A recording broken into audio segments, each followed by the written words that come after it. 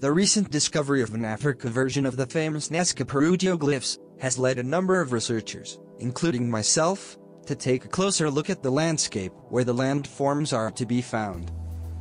Located in Vernukpan, a widespread dry salt pan south of Kinhart, in the northern Cape region of South Africa, the glyphs were discovered by Jaime Visser, a Dutch research investigator.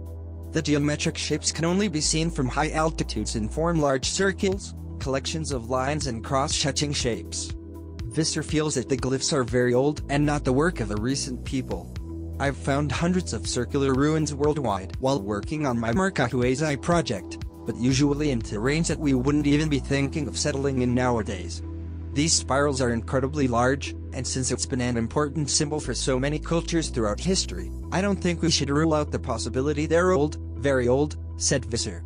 I've had a chance to survey the area using 3 different satellite imaging archives, from 2002 to 2011, and discovered uniform lines that run for over 3 to 5 miles in length, large and small spheres and strange crisscrossing patterns that may indicate some form of early farming. But, given the barren terrain and lack of water, I doubt the lines are the remains of some ancient farming plantation, and given its location and lack of nearby buildings, the glyphs appear to be the artistic creation of some unknown people. The visibility of the glyphs at such high elevations means the surface of the ground has been trenched in a fashion to allow a darker lower layer of earth to be revealed. How old the area may be is still to be determined by the organic materials which may be present. For now we'll have to wait to learn more about this fascinating new discovery.